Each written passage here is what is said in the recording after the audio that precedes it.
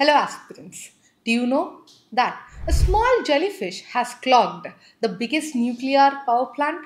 Yes, recently in France Gravelines nuclear power plant has shut down four of its six nuclear reactors. It is not due to a plate tectonic movement or an earthquake, it is due to a jellyfish. Millions of these jellyfish have clogged the plant's cooling pipe.